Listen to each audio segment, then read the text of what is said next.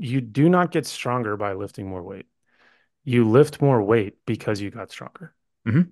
The dose you were using before successfully Yes. made you stronger. Which when you say that and someone just hears it, they're like, whatever, like it's the same thing. No, no. Like repeat that again. Like that is very, very, very, very, very, very important.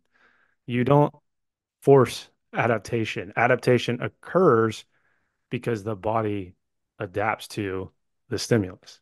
And the thing to not miss in there too is that it is possible that the same stimulus you were using before could still generate adaptation even now. Exactly. So you don't necessarily have to change it if it is still working. Hey guys, welcome back to another week with Drew and Alex on the Mops and Most Fireside Chats. And more specifically, this is a continuation of our 101 series. This would be the second one? Second one. Second one. So the first 101 series that we did, 101 series episode that we did was the recovery episode. Today, you will have the pleasure of listening to Alex and I talk about the differences between rate of perceived exertion and percentages as ways of prescribing, I suppose. Prescribing resistance training. We'll probably have some conversation in here too about endurance training. But for those that are unfamiliar, the whole idea behind the 101 series is to, I guess, in a way, return to our roots with some intentionality, have some discussions about some of the basics on programming, training, whatever you want to throw into that bucket. This is not to take away from any of the conversations that we have with some of our esteemed guests, but we do recognize that there is a certain chunk of the population out there listening to this that is very interested in our thoughts behind programming. Did I miss anything? Yeah, and it's also, I think the 101 series also serves a secondary purpose to a little degree of explaining why the training we do on Long and Strong is designed the way it Yes. is. Yes. And so that'll we'll draw that out here. If people who train on that program will definitely know that it includes RPE in there. Hmm. And this will hopefully help explain a little bit of why. Yeah. So RPE versus percentages, again, mostly through the lens of resistance training, just because I think that that's where you see this most often, but certainly a nod to the endurance space because I don't know if we want to start with kind of the history of rate of perceived exertion. You're a history nerd. Might be good to start with the I'm a history. Lay history it out. nerd. That's fair. So we'll talk about RPE, rate of perceived exertion, and you will throughout this episode hear us sort of interchangeably use RPE and RIR, which is reps in reserve, which we'll get into here in a little bit, kind of defining that. But rate of perceived exertion is exactly what it sounds like.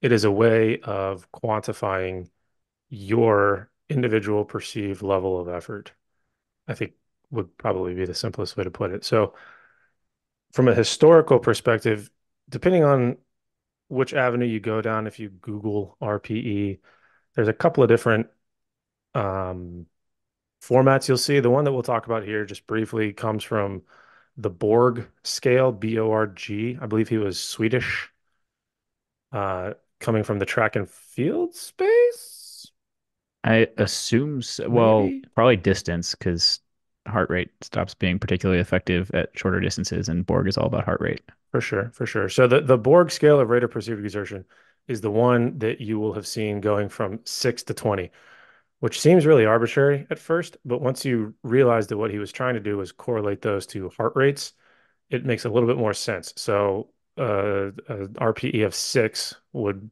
roughly correspond to a level of effort that puts your heart rate at 60 beats per minute, which obviously is not very much. It's the lowest RPE on the scale. So that would just kind of be sitting.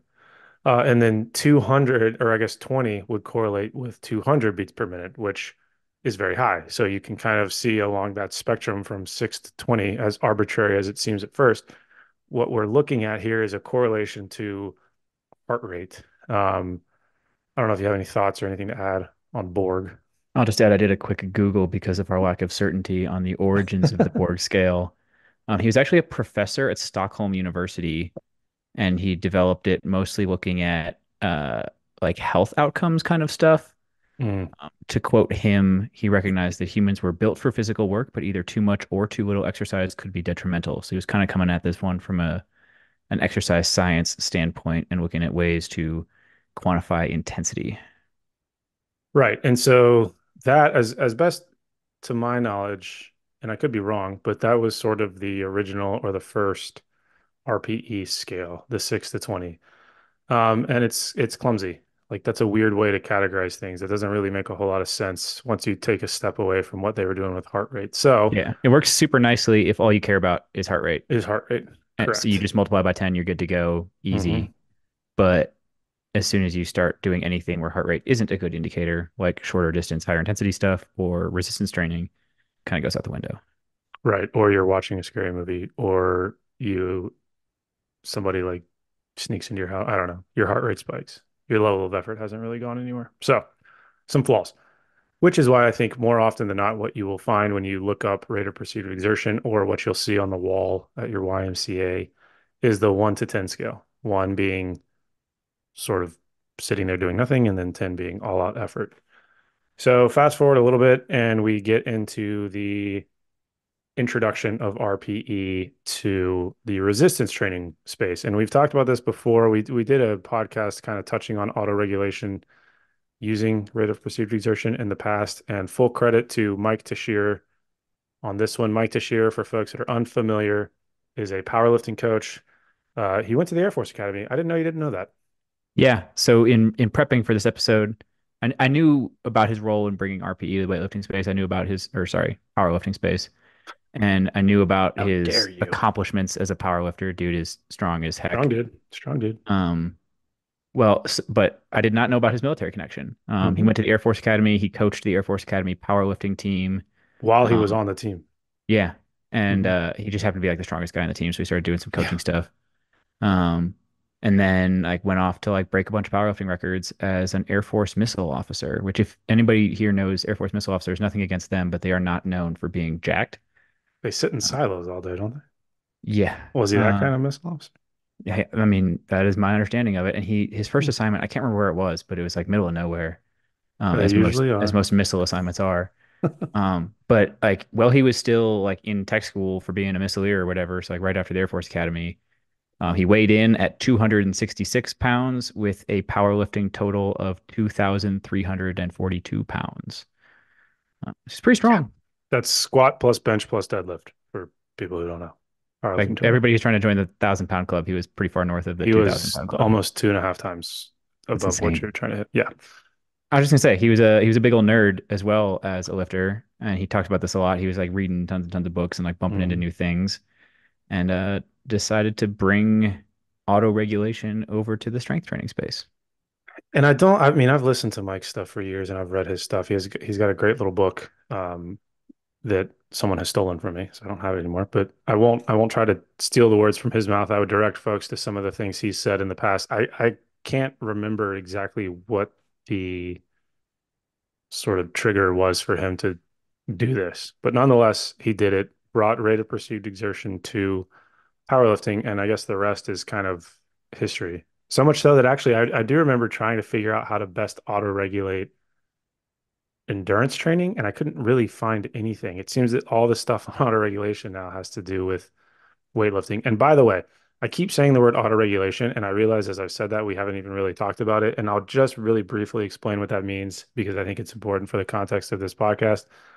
Autoregulation is effectively just allowing for individual fluctuations in training, specifically kind of subjective fluctuations, sort of based on how you're feeling, how prepared you are, various other factors. It's a way of encapsulating the human element and introducing that into training, which, as we'll get into here in a bit, runs completely opposite to what percentages tend to do when it comes to programming for training. So when I say auto regulation, what I'm talking about is kind of the subjective foundation that RPE is used to try and put some numbers behind. Did that?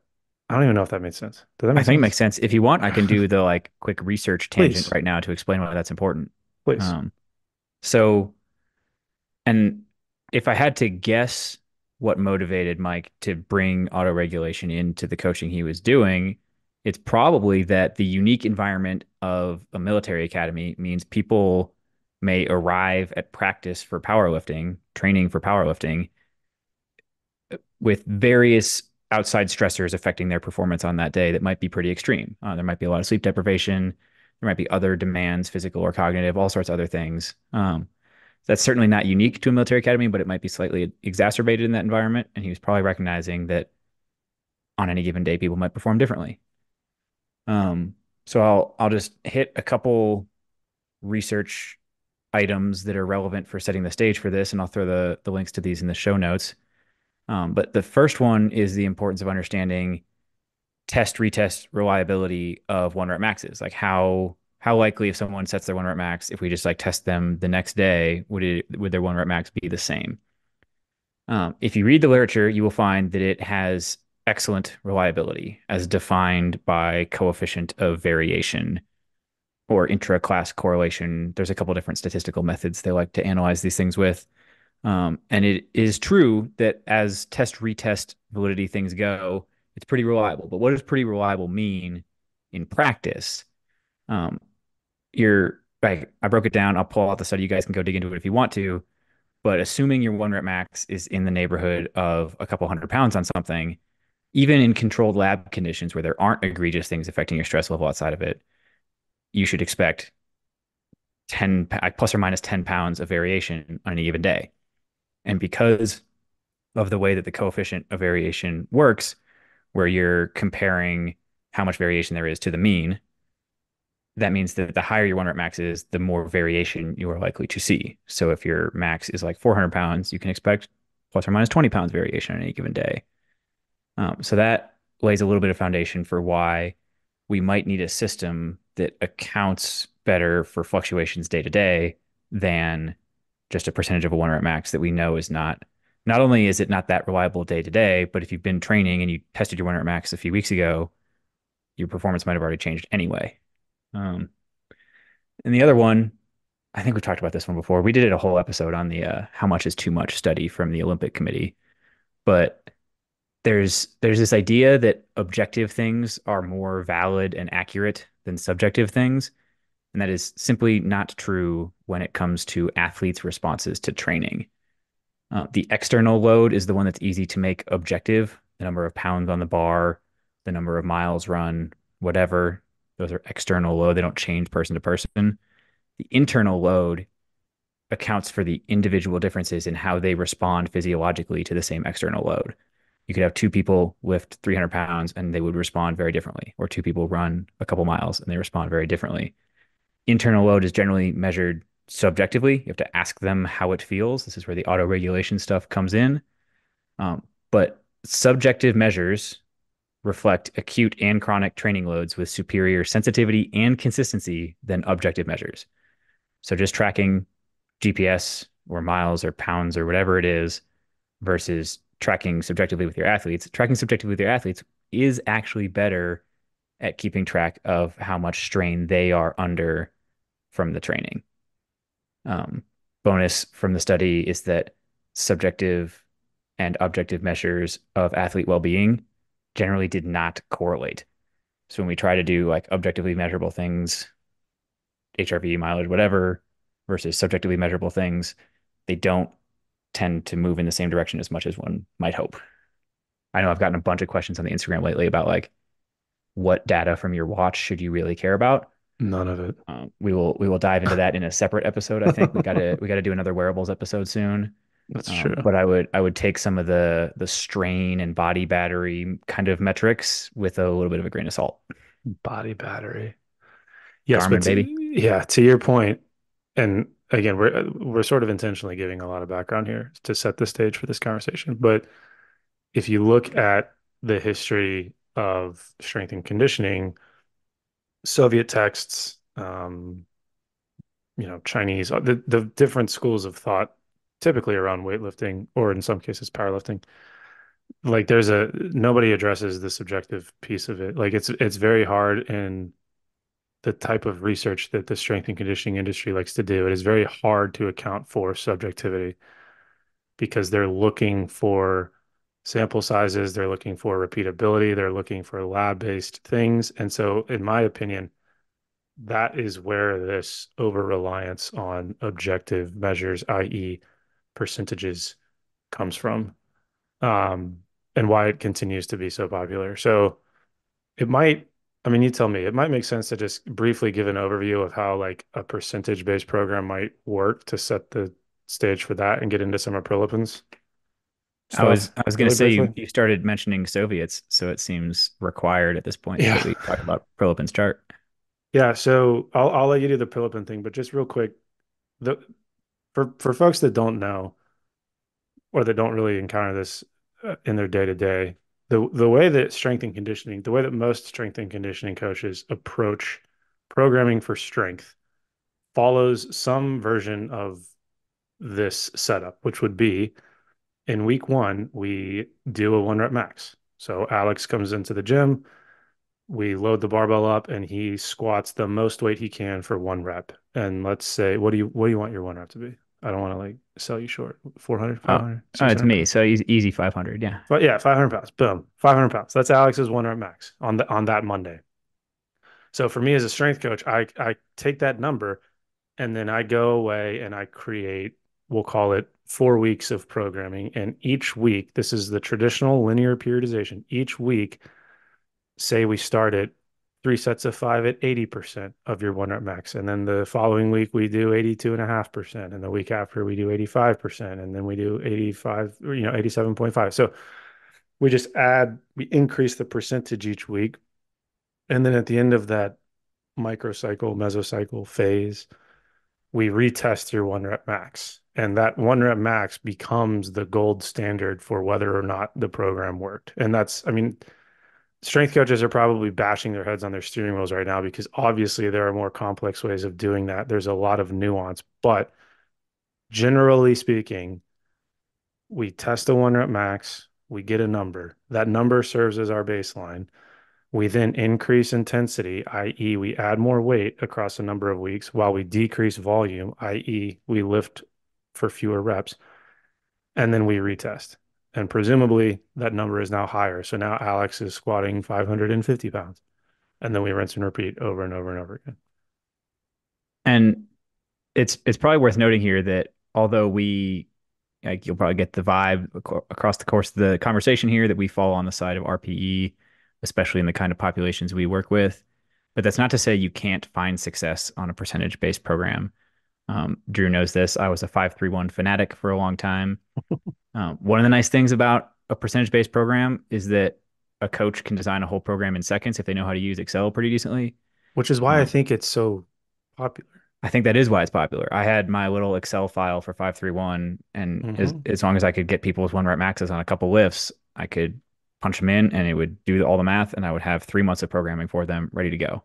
Which, Uh, as you already discussed, and we'll probably get into more, goes against what we know about human beings, which is that there is variation in daily readiness. So hit Prilipin real quick and then we'll.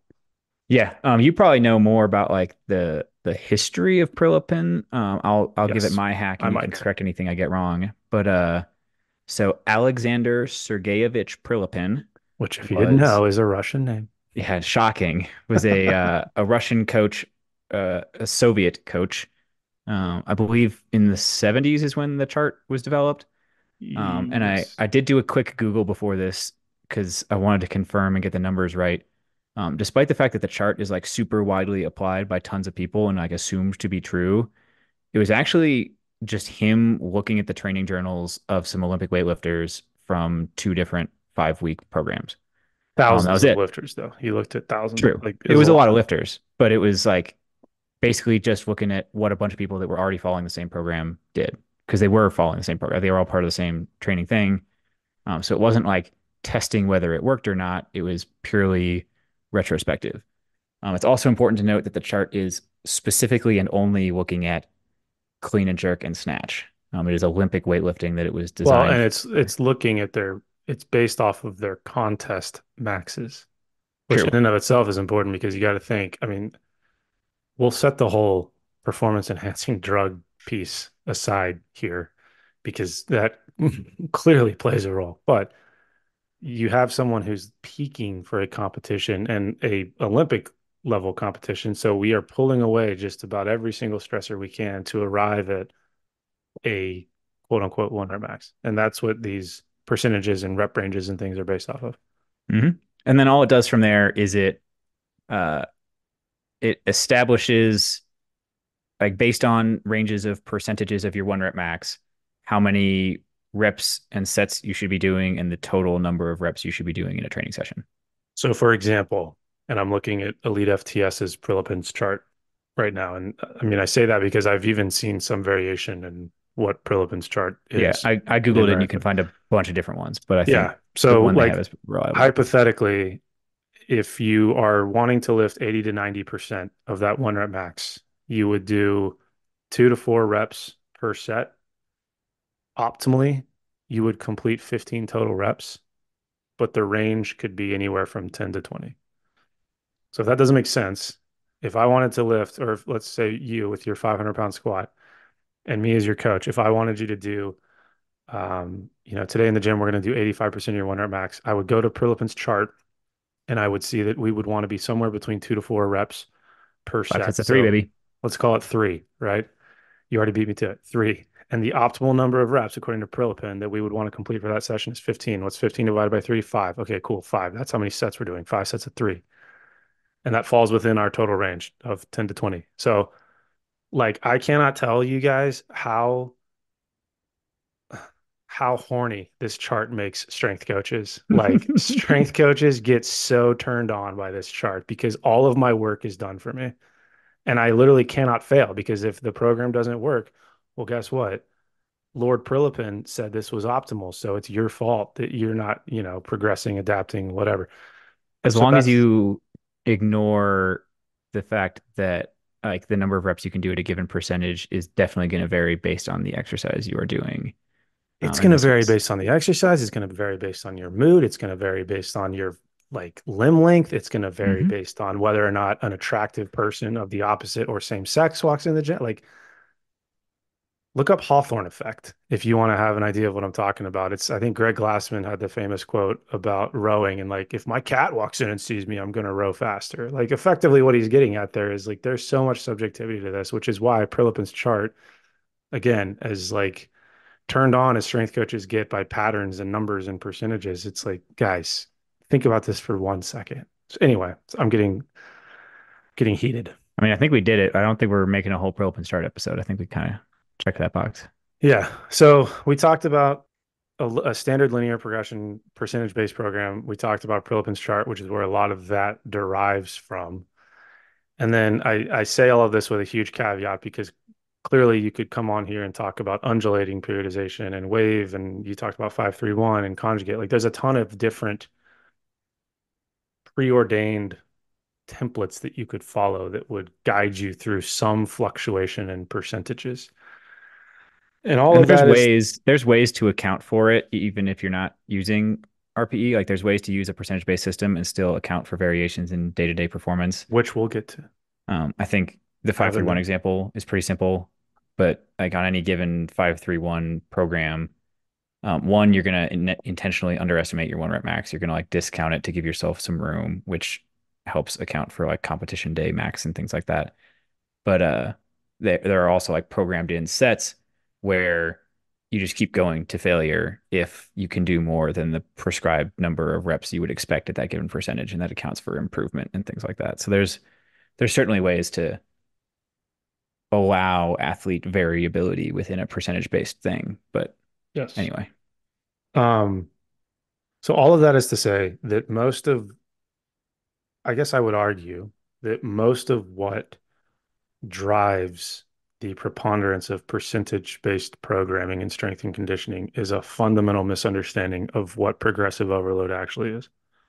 ooh, there we Uh, go. is that a hot take? I guess it is I kind mean, it's one of your favorite takes, but I think it's of. important Well, that right. we. And we've said this before, and hopefully we keep saying it because I think this is one of the most critical pieces of understanding what I would call contemporary strength and conditioning.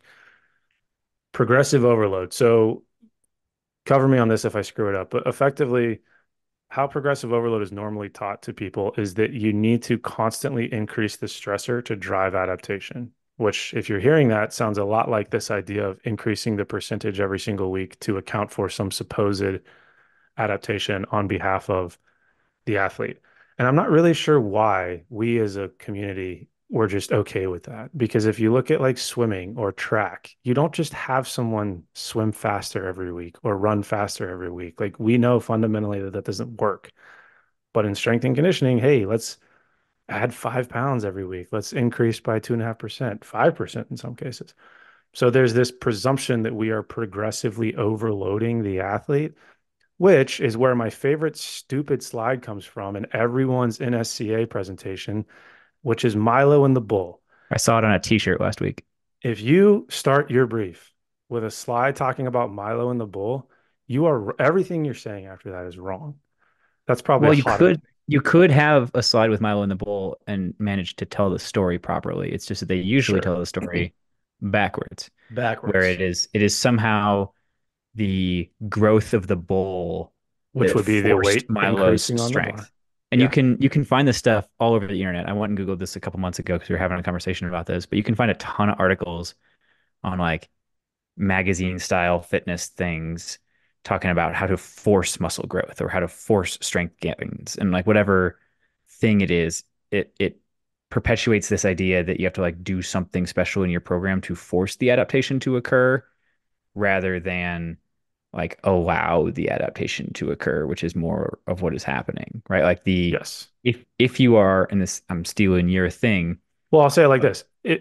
You do not get stronger by lifting more weight. You lift more weight because you got stronger. mhm.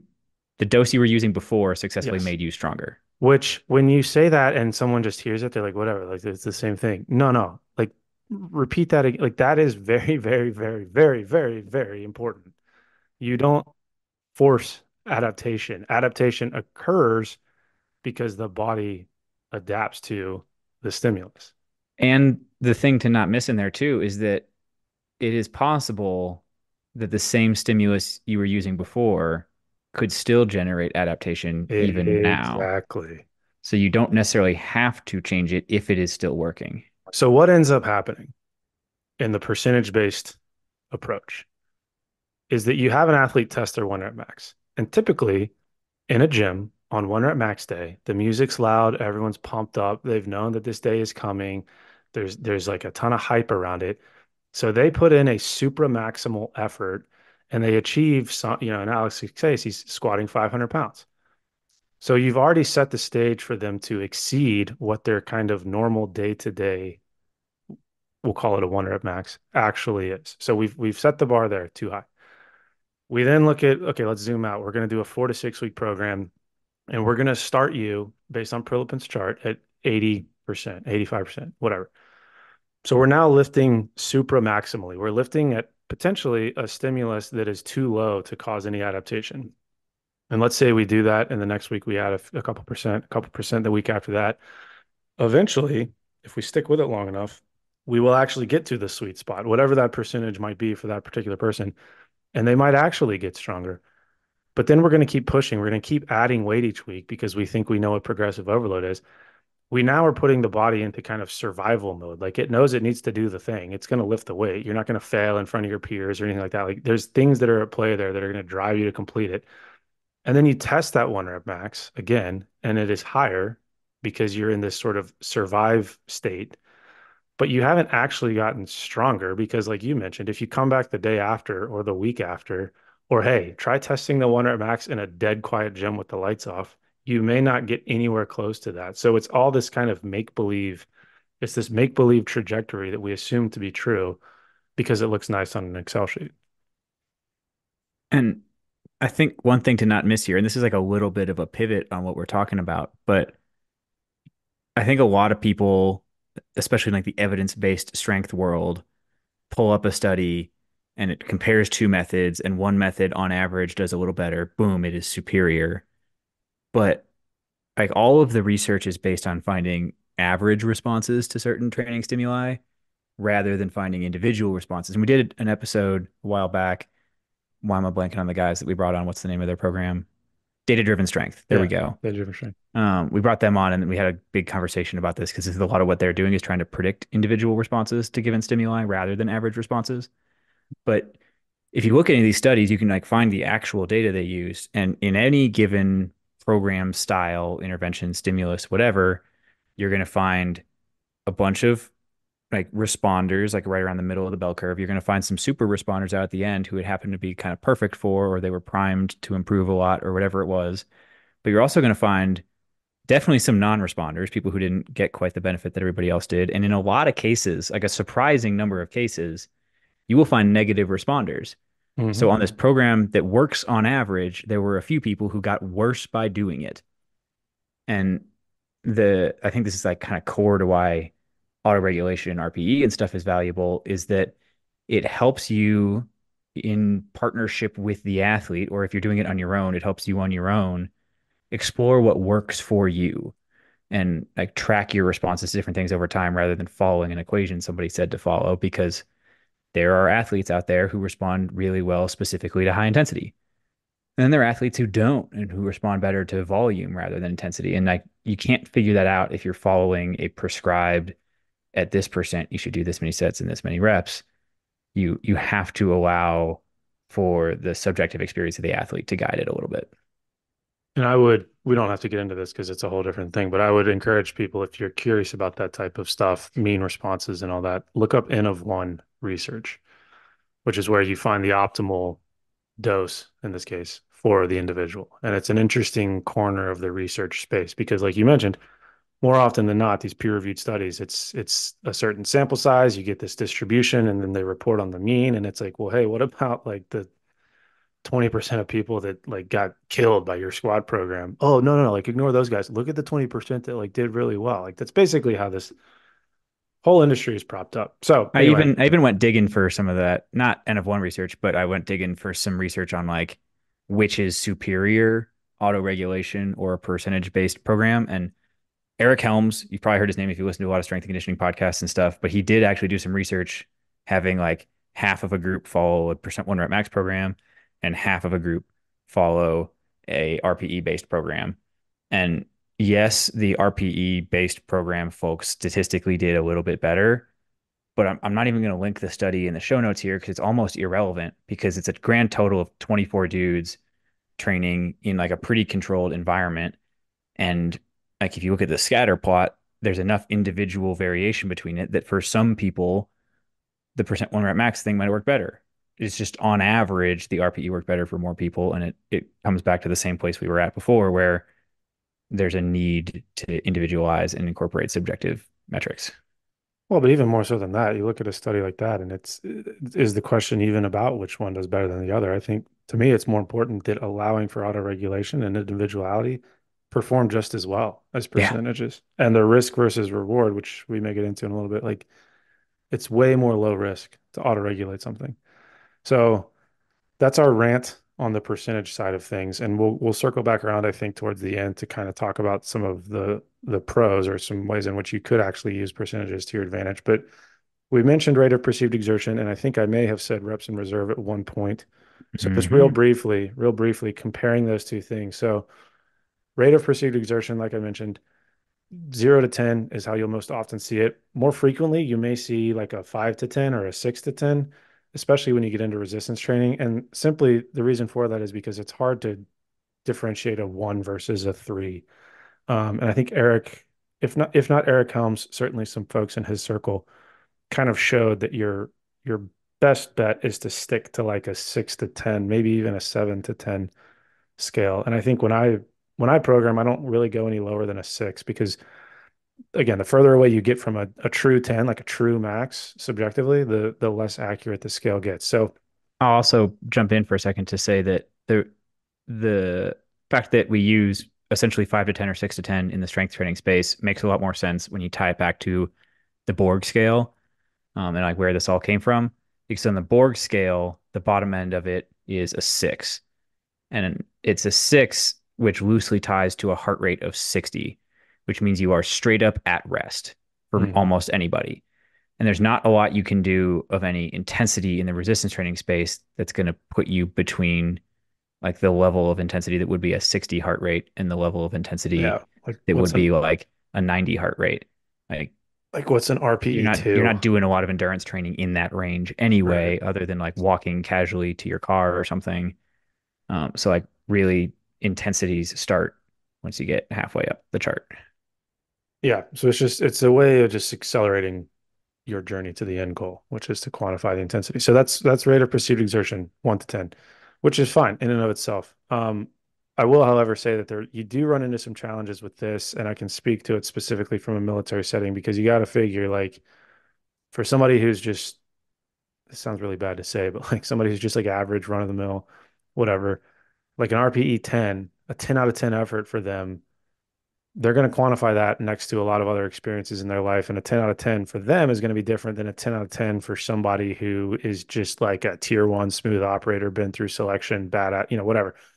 So you do get into some subjectivity on top of the subjectivity, if that makes sense, which is where I would argue reps in reserve comes in. And I don't know if I remember who first introduced reps in reserve. Was it Mike? Do we know? I have no idea. Okay. I'm sure somebody out there knows and could point us in the right direction, but reps in reserve flips RPE on its head, literally flips it on its head in the sense that a 10 out of 10 effort, so a true maximal effort, would be one that left you with 0 reps in reserve. A rep in reserve being a rep that you've just kind of got left in the tank, so one that you don't do.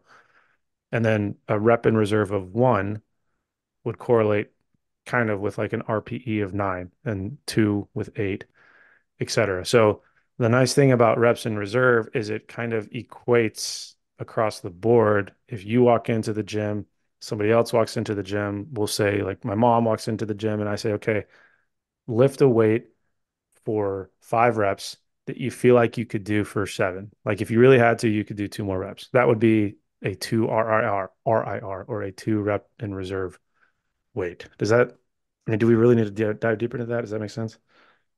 I mean, I Just just help listened to me. Mike Shear talk about it last night, but it's, I mean, it's pretty straightforward. It's the idea of like not going always to failure and like estimating how many more you could have done when you stopped. That's it. And I mean, to me, these two things are virtually interchangeable. So much so that I don't know how many people I'm coaching kind of one on one right now, but some of them will do RPE. Some of them I will just use reps in reserve as the nomenclature because it just happens to make more sense for them. So those two things are interchangeable.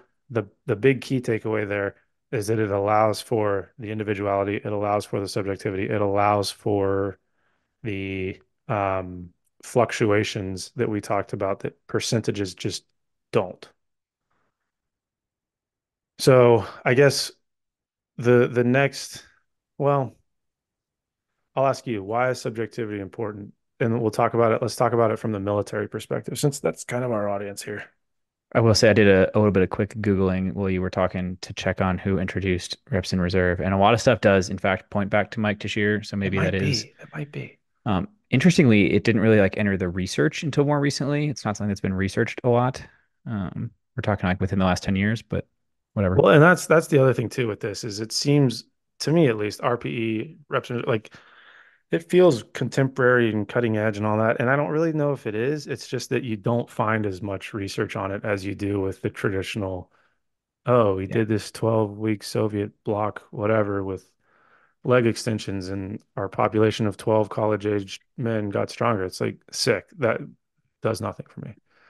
And you asked me like why subjectivity or whatever, why does it matter? And I think if we make this thing simple, which is like the idea in a one-on-one series, right? All it is that on days where you feel particularly good and you're ready to go for it, you should go for it. And on days where you kind of feel like crap, you should dial it back. That's it. It doesn't have to be super sciencey. It's not an excuse to go easy in the gym and expect to get better results or something like that. It's just a way of navigating the outside stressors you have put on you as you're approaching training. So you don't go like you don't have my Excel spreadsheet that told you what weights to do because that's what I used to do all the time and feel bad because it feels heavy that day, or you feel great and the weights feel light that day and you feel like you didn't train as hard as you could have. Mhm. That's, I mean, that's kind of the whole Well, I thing. think there's two pieces to that because you have the acknowledgement of the fact that what you just mentioned is true. Like your ability to perform fluctuates daily. So we acknowledge that. Boom. I think anybody in this industry would agree with you. The second hurdle is, okay, given that that's true, do you have a system in place that accounts for that? And if you turn around and show me a 12-week spreadsheet that already predicts what my athlete's going to do 8 Tuesdays from now, you don't have a system that accounts for that. You're just paying it lip service. So, we could get in, and maybe this is a future episode about like constraints-based programming and things like that. But there are ways that a cerebral, intelligent strength and conditioning professional can structure a program to allow for that fluctuation. So I kind of gave the 101 overview of what a percentage-based program would look like, and I guess it would make sense to do the same thing with an auto-regulated program. And I'll just kind of explain this. I'll try and keep it as simple as I did with the percentage thing, but I will add that there are probably some nuances to it that are worth mentioning. Number one, I don't really think that you need to know your one rep max to run an auto-regulated training program. The reason for that is because with autoregulation, with RPE, each session effectively becomes your benchmark. So you don't have to have some week one, boom, here's our max, and then we run this percentage ladder, and then boom, here's our retest. With autoregulation, every session becomes its own signal. So if Alex walks into the gym and I say, hey, I want you to do 3 sets of 5 at an RPE of 8, or 3 sets of 5 at an RIR of 2. He puts some weight on the bar, he lifts it. That feels pretty easy. Adds some weight. That feels pretty easy. That, add some weight. It's getting a little bit harder. Next thing you know, he's at a weight that he feels like, maybe I could have only done that for 2 more reps. And whatever the day is, let's say today he does that and it's 450 pounds. We've made you super strong in this episode, by the way. Well done. I love it. Let's say it's 450 pounds. Great. How I would program off of that, if 3 by 5 at RPE 8 is my week one, day one squat program, week two, day one, it's exactly the same. It's 3 sets of 5 at RPE 8. And guess what? Week three, day one, it's exactly the same, which is why I get so frustrated when people try to overcomplicate autoregulation. It's so much easier because you don't need to change anything. And to throw back to the barbell medicine dudes, they have a whole article on this. Yeah. I'll probably drop it in the show notes, but like all you got to do is during your warm-up sets, gauge Hmm. how hard they feel compared to previous times lifting the same Yep. weight, Yep. and that just guides you to what your top sets should be. And they phrase this way more eloquently than I do in some of their episodes, the barbell medicine guys. But the reason why I don't change it every week, so like you might look at this and say, well, yeah, on week one we would do 3 by 5 at an RPE of 7, and then week two it would be an RPE of 8, and week three it would be an RPE of 9. That's not the athlete progressing. That's just you making it harder, which Hmm. I think is important because if you keep it, for example, at 8, which I would argue is kind of your standard maintenance dose, it's hard, but it's not too hard. It's sustainable. Again, you hit 450 pounds. We come back a week later. By virtue of using autoregulation, we've already taken into account everything that we've just talked about, your mood state, whether or not you went out, partied hard on the weekend, or you pumped the train, is the music, whatever. So you come in, you knew on week one that, hey, my RPE 8 for 5 reps on week one was 450 pounds. So in my head, as I'm warming up, my kind of goal for today would be to meet or exceed that number, 450 pounds. Let's just kind of put that as a target on the wall. I'm warming up. I'm feeling good. The music's pumping. For you, what is it? Taylor Swift. Like Taylor Swift is blaring. I'm ready to roll. For me, it would be Celine Dion, full transparency. So you get to 450, you do it for a set of 5, and you're like, man, that was flying. I could have done 3 more reps. That felt easy. Okay, cool. Well, let's add a little bit more weight. Boom. You've adapted. The bull feels lighter to Milo because Milo got stronger. We didn't just add weight to the bull and assume that Milo, i.e. Alex, could pick it up. Conversely, and this is where it becomes very important, if you partied hard that weekend, you listen to too much Taylor Swift, you come in, 450 is the goal on the wall. You get to like 425 and you're like, man, that I grinded that out. I don't think I could have done another rep. That's not an RPE of 8. That's like an RPE 9 or 10. So you've kind of exceeded, but we've allowed for that and we've accounted for it because truthfully, and this is where I think there's a ton of deviation between percentages and RPE. If you look at a percentage-based program and you mentioned the spreadsheets, usually those come with a pretty graph that shows you this line that's kind of trending up. And every once in a while, it goes down for a deload and then it trends up again. And it's very linear. And that's just not how human beings grow. What we really do is we go up and down and up and down and up and down. But as long as we're trending in the right direction, the program is working. So week one, you were 450. Week two, you felt like shit. You were 425. Week three, you felt great. You were 455. Week four, you were 465. Week five, you were 450 because you felt like ass again. But we're moving in the right direction. And so I think to kind of put a bow on this before I turn it back to you, what autoregulation and using an RPE based program work requires of the coach is that they are involved in the process, which I think for some coaches is unsettling because we don't want to be involved because to be involved means we have to work. And if we work, we might start breathing hard because we don't do cardio. So you have to be involved. You have to understand what's happening with the athlete and monitor the signal that they're giving you, i.e., what their rate of perceived exertion is at these different weights. You can't just hand them 12 weeks and then disappear. So that's like my intentionally cynical take on all of that. Did we miss anything? I don't think we missed anything. I do want to add like a tiny note that I used to think about a lot, like early and when I was diving into all the coaching stuff. And that's that RPE can also be used retrospectively to track your progress in a way other than weight. Mm-hmm. So hypothetically, we'll use my same numbers from before. I do my workout and 450. my top set is at 450 and I come back a few weeks later. I've been doing some different stuff, trying new things in my training.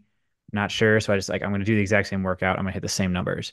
But this time it feels a little easier. That is also progress. Like that is the same dose still working. So I could keep using the same weight.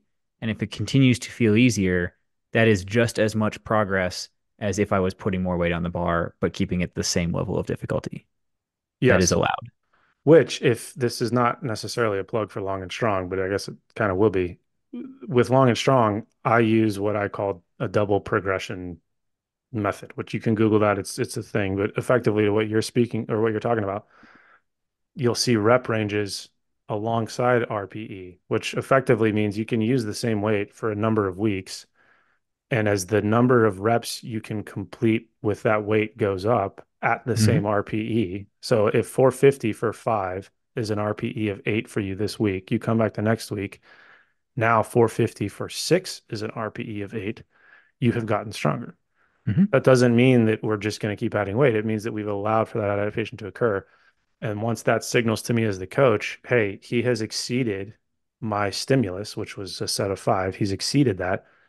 Now I can push things. Now we can increase the RPE. We can decrease the reps because that's the other thing. If RPE stays fixed at 8 and we decrease the reps, theoretically the weight that you would be lifting would go up. It's the same level of effort for fewer reps. You're lifting more weight. Anything else on that? What do you think? I think that's it. That's all I got. Okay, so to sort of circle back around and I guess work ourselves towards a close here, one versus the other, better or worse, pros and cons. Just real briefly, I'll mention something that I took from Mladen Jovanovic, I believe. If you guys know complementarytraining.net, you may know their job board. It's a prolific job board. But he talks about pushing the floor, or sorry, pulling the floor versus pushing the ceiling. And basically, what that means, the other phrasing that he uses is like explore versus exploit. You can think of it as like maintaining versus peaking or pushing. There's a couple of different ways to conceptualize it, but pushing the ceiling means that we are like trying to force adaptation on the athlete. So this would fly in the face of all the things we just talked about in terms of how we actually get stronger. But to be to be true, there is a time and a place for that. If you have a performance, if you have a race, a game, a PT test, whatever, where you have to hit a certain thing, a number, a time, a weight, then sometimes it we need to push. We need to get you into that survival state that we talked about at the top. I wouldn't say that's forcing adaptation. I would just say that's testing your limits sometimes. That's a totally reasonable Sure. thing to do, is just kind of push the limits a little bit. Sure. No, that's fair. But I guess what I'm getting at that is like with the pulling the floor approach or the explore approach or the maintenance approach, we're pushing, what is it? A rising tide lifts all boats. Is that the phrase to say? Hmm. So we don't need to push anything at the expense of anything else. We don't need to like overcompensate and drive you towards a one rep max at the expense of every other variable in your training. So in that type of environment, rate of perceived exertion, reps in reserve, auto regulation, to me, like there's no other way to do it. That is the way. That is the best way to do it. You will not ever convince me that percentages are a more accurate or legitimate way of keeping an athlete where they should be more often than not, which is just kind of progressively getting a little bit better each time. So our percentage is better for that kind of push the ceiling, exploit, work towards a peak. Are they better? Maybe.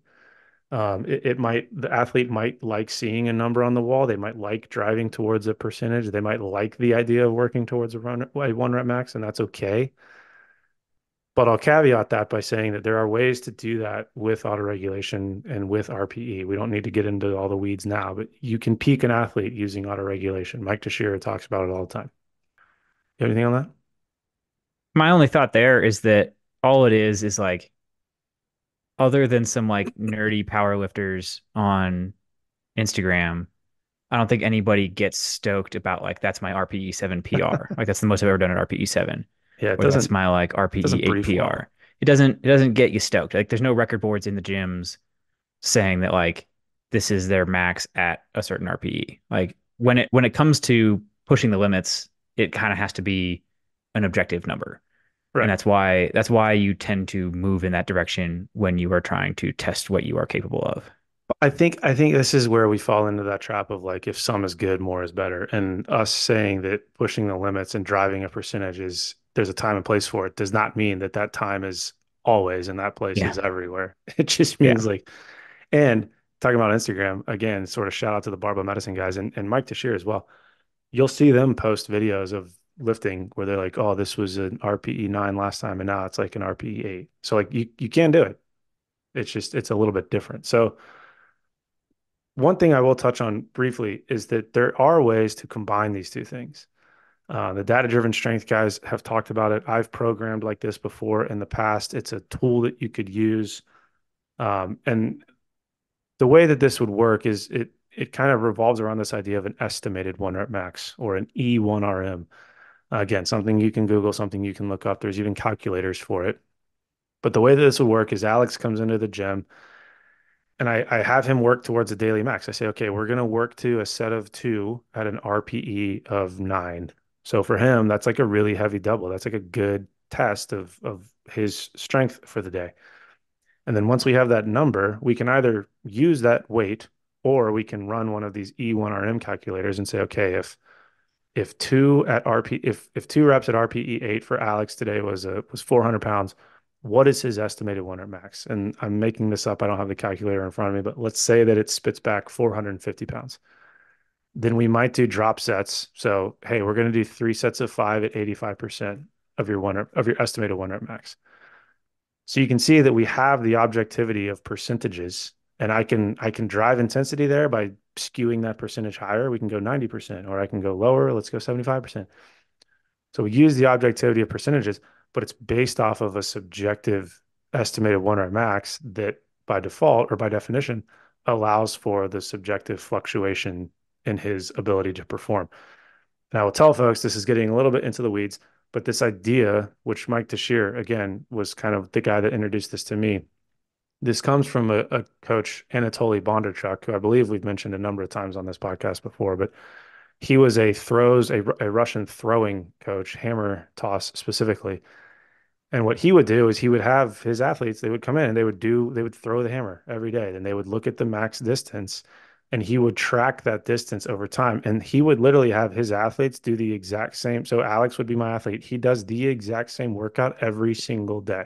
I don't change anything about that workout. And we track that hammer throw distance. And that hammer throw distance increases, increases, increases, increases, increases.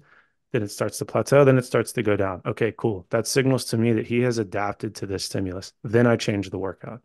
We track the hammer throws again because in this case, hammer throwing is as sport specific as we can get for these hammer throwers. Rinse and repeat. You kind of see how that goes. How would that work in weightlifting? What's kind of the hammer throw equivalent of lifting a weight? It would be that daily. estimated 1 rep max or estimated 2 rep max. So talking about signaling within a program, you as the coach would just track those estimated 1 rep maxes. So if you came in, you did the thing, we worked to a double at 8, your estimated 1 rep max is 450. We keep you on that same progression, that same stimulus for as long as that estimated 1 rep max continues to kind of trend up. That's a way of combining those two things. If you want to see that done to like its absolute peak, again, look at Mike Tashir's work because he will get it down to the point where he can look at each one of his athletes and say, okay, I know for Steve over there, his adaptation peaks after 6 exposures. For Alex, his adaptation peaks after 4 exposures. For Diana, her adaptation peaks after 12 exposures. Like you can really, really dial it in. I'm not saying people need to do that, but just know that it can be done. So that to me would be a way of combining, in a sense, percentages and autoregulation. I dig it. As Drew continues to ramble, despite knowing I told him I had to leave by now, Oh yeah, your hot yoga class. I gotta get to yoga, man. But I'll try and put a bow on this. And as Drew was talking earlier, it reminded me of a quote from one of our early podcasts. This one was with Vince Pikowski, a member of the winning Best Ranger team in 2021. Um, the goal is not to come in and swing the hammer hard every day. The goal is to be ready to swing the hammer hard when that time comes. He went on to talk about how the only way you do that is consistency. And I Mm-hmm. think RPE is a pretty good tool for that in terms of it allows you to continue to train consistently. It allows you to account for adaptation that is occurring because we know it's always occurring without necessarily doing what we talked about before, which is testing the limits all the time. Like a lot of programs will force people to be constantly bumping up against testing the limits, and that can get frustrating and feel like a plateau. Not a mistake that there's lots of auto regulation in the way Vince trains. You can hear all about it in that episode. But yeah, this is a tool to make sure we are keeping the stimulus in a range where it is still going to produce adaptation, accounting for all the stressors of life, whether you're military or not military, that are going to get in the way of having it be a perfect training day every day. Boom. And there's probably episodes that will spin off of this episode. This is one where I would send people to the show notes if you do want to hear more. Because like you said, you have a hot yoga class to get into, and I could talk about this for hours. So hopefully you guys enjoyed. This was our 101 series talking about RPE versus percentages. Let us know what to cover in the next one. Boom. Bye.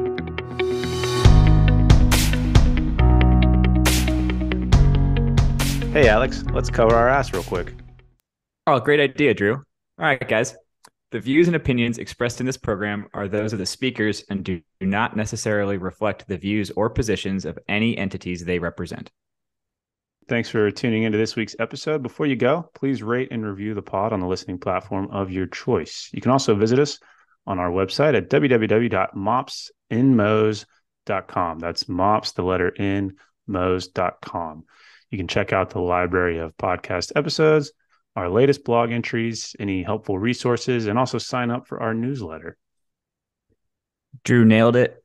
Just to underline a couple of things, the podcast entries have in-depth show notes on the website. So if you missed anything or you want to read any of the research we talk about, it is all there. You can, at the bottom of the website, sign up with your email and receive future updates from us. The blog posts go a little bit more in depth in kind of written form on a couple of topics we get questions about all the time. But most importantly, I just want to ask all you guys, our best way the word gets out is absolutely word of mouth. So tell your friends, tell the people you work with, anybody you think would find it useful. Thanks for spreading the word. If you have any questions or comments, feel free to shoot us an email at either Drew or Alex at mopsinmos.com. Or there's a contact form on the website.